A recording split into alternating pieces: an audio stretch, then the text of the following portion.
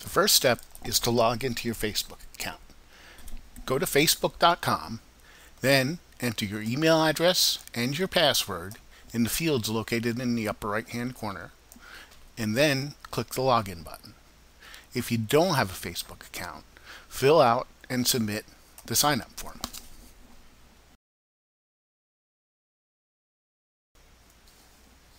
Now that you're logged in, the next step is to go to facebook.com/pages/create.php.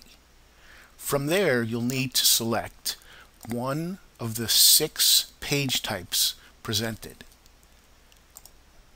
For this demonstration, we're going to use the brand or product type. You, however, should select a choice appropriate to your page.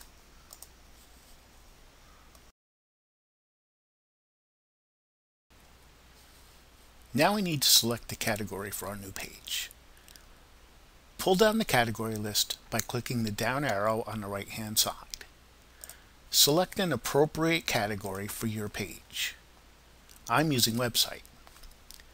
Then enter a descriptive name for your page.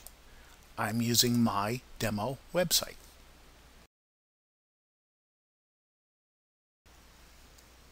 The legal stuff.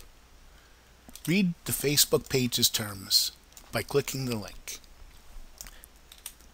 After you've read them, agree to them by clicking in the checkbox on the left, placing a check inside.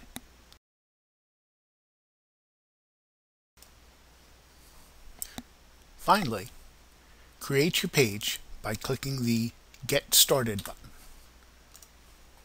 After a few seconds, you'll be logged in to your Facebook page administration area.